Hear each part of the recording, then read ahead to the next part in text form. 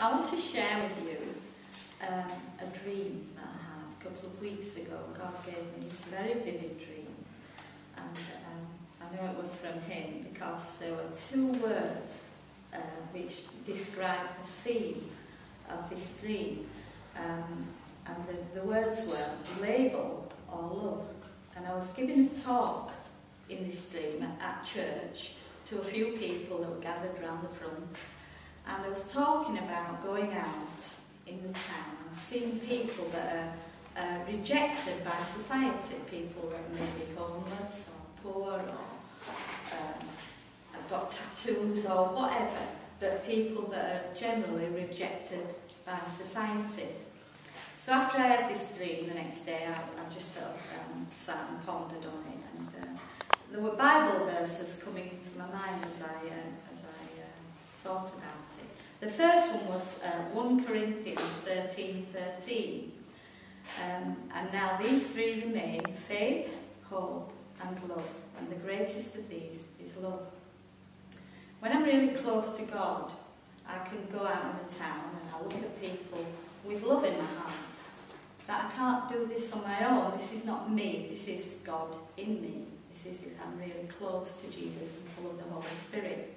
However, sometimes when I'm out, if I'm busy or whatever, I'm rushing around, and I tend to, I can ignore these people as well, which I think we're all a bit guilty of that. I remember a time, about 3 or 4 years ago, it was winter time, and the weather was really icy cold, and we had to go into town to get some shopping.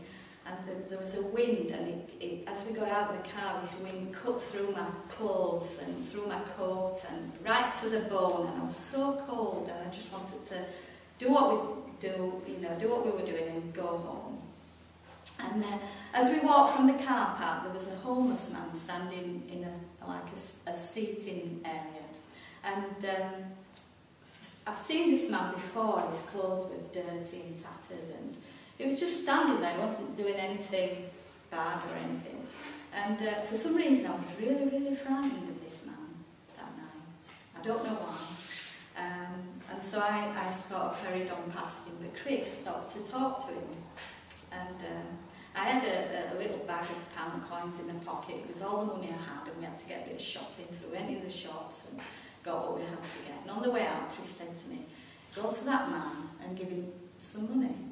And he told me how much to give him, and he said it'll buy him 2 nights in a homeless shelter, because he won't survive in this extreme cold at night.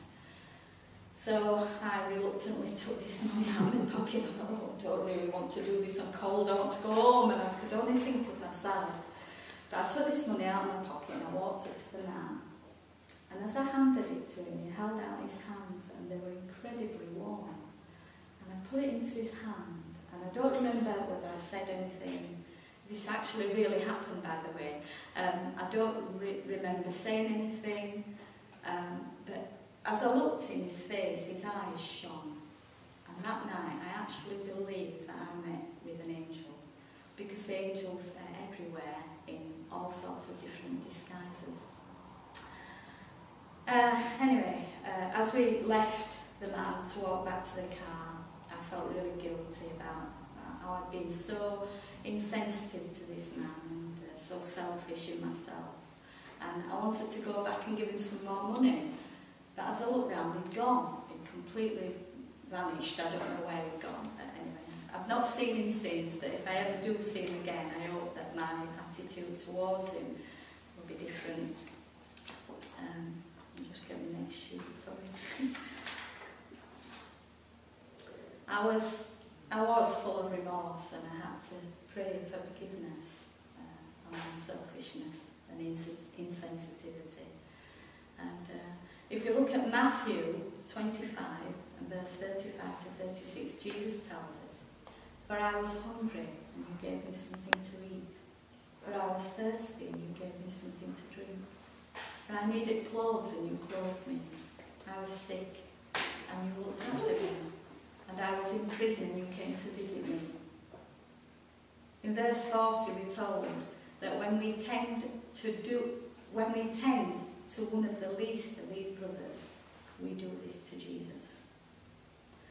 But again, in the same chapter, verses 41 to 45, we're also told that if we reject any of these little ones, we also reject Jesus.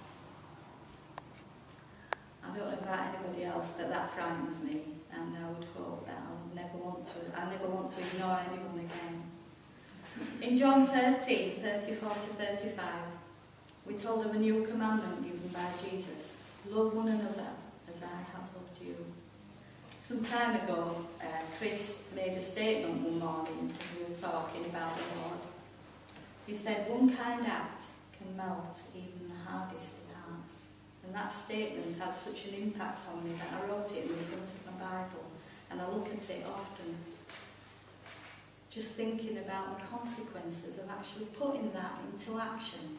Just one kind act, and it's amazing how the consequences can roll through. God can work through the smallest act of love. It's the little things that seem to have the most effect on people. For example, if you've ever been in traffic and there's one lane merging into another and you stop to let somebody go, you find that the next person will stop and let somebody go. And it cascades into that small courtesy set off a chain reaction of kindness. And the result is everyone's happy. With this in mind, it's true that love begets love and kindness begets kindness. I remember many years ago when we first became Christians, I heard a sermon that always stuck with me. It was about planting a smile. Have you ever tried it? I suggest you go out and do a little test, and the next person you see, just smile. And what happens? They smile back. Or most people do. In Yorkshire. Not in Yorkshire.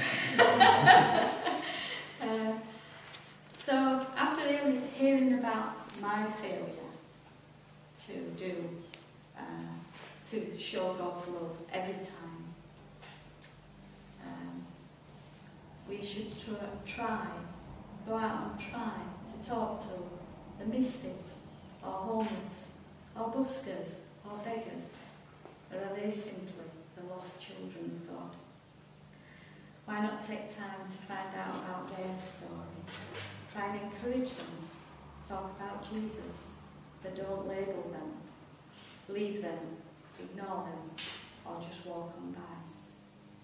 Think about where you would be without Jesus in your life.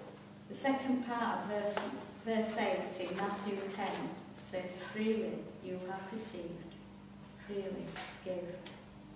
Remember, one kind act can melt even the hardest of hearts. Act being the operative word. So what will you choose? Label